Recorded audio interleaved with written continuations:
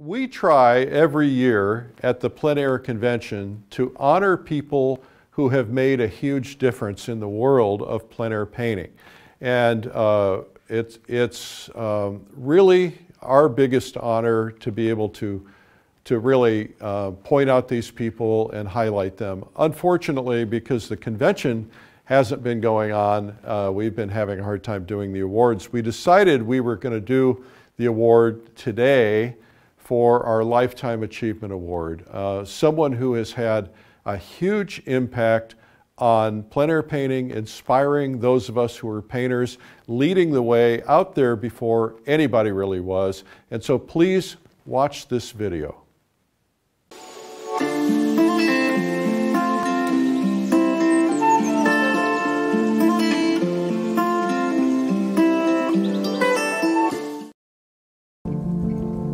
Joanna Arnett had an idyllic childhood with the sweetest parents one can imagine, as well as two wonderful sisters who are still her best friends. As a quiet child, she preferred reading and drawing over anything else, and has identified herself as an artist for as long as she can remember. While still in grade school, Joanna's father, a builder, taught her linear perspective. Together, they would sit on the floor and draw buildings in 2- and 3-point perspective, a technique she has now taught others for decades. After getting what she calls a fairly useless bachelor's in fine arts in Dallas, Joanna realized she had no idea how to make a living as a fine artist, but she could see herself becoming an advertising art director based on the skills she'd learned. Eventually, she felt a desire to make commercials, which meant moving to New York. She landed a job at Young & Rubicam, which at the time was the largest advertising agency in the world. There she worked on accounts such as Merrill Lynch and People magazine. Walking home one evening, Joanna passed the Art Students League and, on impulse, ventured in. Upon smelling the linseed and turpentine, she knew she was at home.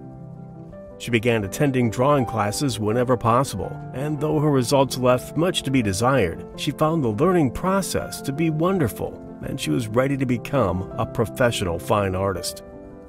When Joanna resigned from her job at Young & Rubicam, her creative director said, "You have a job everybody wants. We will pay for your therapy." Instead of therapy, she took a leave of absence, went to Italy, tried to talk herself out of quitting, only to return to New York and resign again. Joanna continued her studies at the Art Students League for 4 more years, learning from artists such as Robert Beverly Hale, David LaFell, and Robert Mayone. Joanne later moved to Santa Fe, where she met her soulmate, fellow artist and traveler James Asher.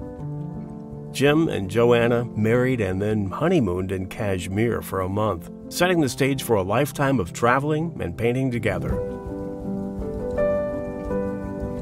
Joanna began having opportunities, ranging from publishing a collection of her still life paintings with Northlight Books to teaching plein air workshops all over the world. She says, "If there's a passport in art, I think it must be painting in plein air. You're in business anywhere you can put your easel." Some of her career highlights include doing the Artists of America show in Denver for 11 years, the Prix de West for 14 years, and being represented by the Zeppelin Lampert Gallery in Santa Fe for 3 decades. She also participated in Plein Air Masters in France with Kevin McPherson and appeared with Jim in the PBS series Passport and Palette. Joanna says that teaching so many workshops over the decades has made her a better artist. She tells us, "Explaining a principle brings you an even deeper understanding, and I've made cherished friends all over the country. I add these friendships to my lifetime achievements." When it comes to the adventures of being an artist, she says, we just have to be ready to make the jump, accept the challenge, and enjoy the journey.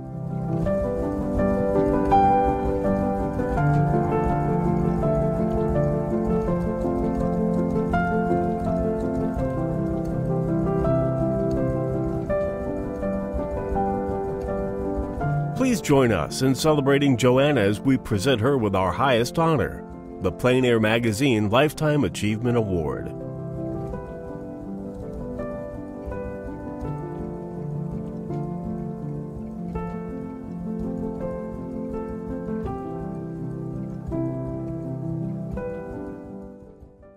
Well, on your feet, a standing ovation for Joanna Arnett. All right. We are pleased to have Joanna here with us from her studio in Santa Fe, which is one of the most beautiful studios I've ever been in. And Joanna, you're one of the most beautiful people I've ever met. So tell us, what are your thoughts about this award?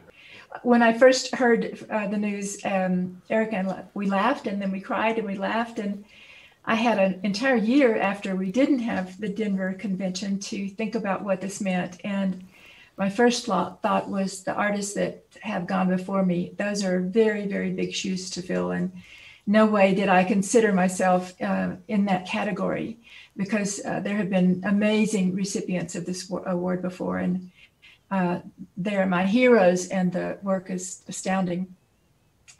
But I started thinking about, it's the Lifetime Achievement Award. It's more than about painting. It's more than about subject matter. It's about a life. And looking back and gathering the materials for the lovely movie that you just saw, it made me realize that I have had quite a lifetime, and so many wonderful things and wonderful people. And yes, I began teaching before the internet. I began teaching before Facebook, before Instagram. So a lot of my students these days are like, oh, I found you on Facebook. And I'm like, no, I was here way before Facebook. And so, it's been wonderful. It has been a passport to being all over the world. Jim and I have been amazing travelers. We found out on our first date that we both loved traveling, and it made for a very interesting lifetime. It made for friends all over the world, students all over the world that I loved then and that I love now. So it's an amazing group of people that I've had the privilege to be with and to teach. Pretty much any place in the world that you can set up an easel, you're in business, and that's been just wonderful. So I am just beyond delighted. It made me review a life that's been a very lucky life with lots of hard work, but lots and lots of love. Jim and I have had the most wonderful, wonderful time. I lost Jim to esophageal cancer 3 years ago, so I knew a lot about cancer. And then one November, I was diagnosed with a very rare cancer, but it didn't scare me because I know pretty much everything about it. And I'm not sad. I look back at a lifetime of achievement, and a lifetime of happiness, and a lifetime of joy.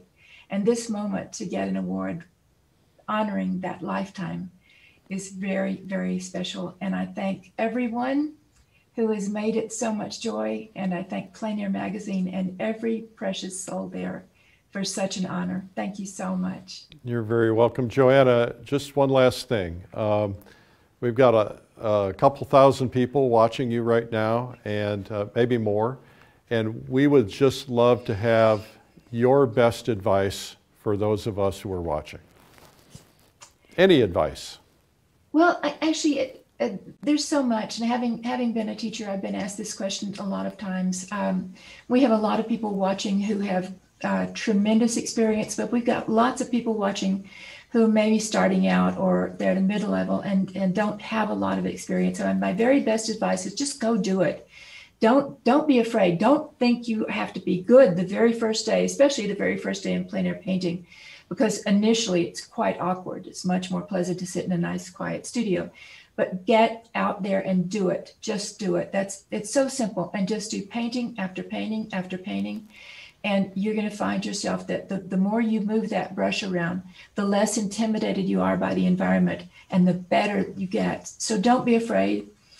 Don't think that the verse paintings are going to be miraculous. They're not. I mean, I'm very happy with a 50% success rate when I go out there. But the thing is, I'm trying. I'm doing it. So my very best advice, don't be intimidated. Don't let anyone intimidate you, and just do it. Get out there and do it. Do it. Yeah. Well, Joanna, I love you. Congratulations. And everybody is standing and applauding right now. So thank you so much. You are an inspiration to us all. So thank you. God bless you, and thank you. And we'll talk soon. Will do. Thank you so much.